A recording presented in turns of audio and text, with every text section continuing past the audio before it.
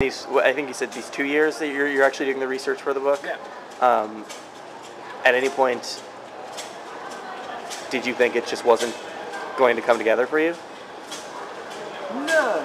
You know, that's a good question, because the more I learned, there certainly was the possibility that I would not be interested, I guess, in the subject, but I think because I had that initial intuitive impulse, I just sort of trusted that there was something there for me, and then I discovered as I read stuff, whatever my own unconscious interests were, would just sort of bubble to the surface through the material that I consumed. You know, like, and then in looking at those books of photographs, I'd see like, oh, that's a really interesting looking person, and then that person would become a character in the story.